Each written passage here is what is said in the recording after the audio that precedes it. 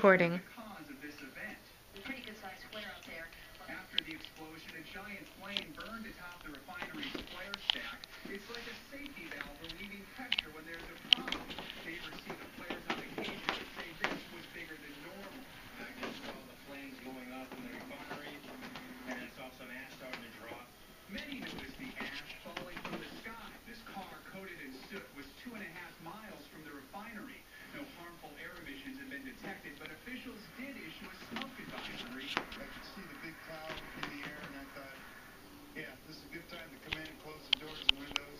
Students at 13 schools were initially told to stay inside, but that order was lifted within 3 hours of the blast. Tonight, the refinery is still operating, but state investigators have shut down the unit where the explosion happened until a cause is determined. Right now, it is unclear whether this will have a big impact on production and gas prices in this part of the country. Lester? All right, Joe, thank you. Fire continues to burn at the site of that train derailment in West Virginia over 48 hours since it happened. The train was carrying 3 million gallons of crude oil when it flew off the tracks on Monday.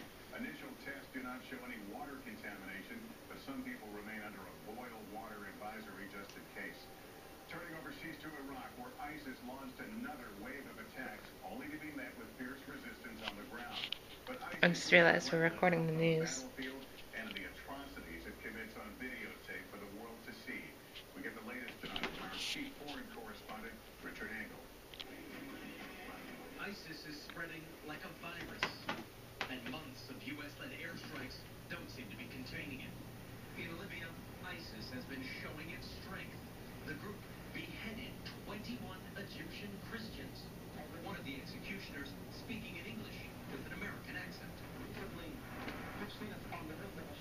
Egypt hit back with its own airstrikes. ISIS says Italy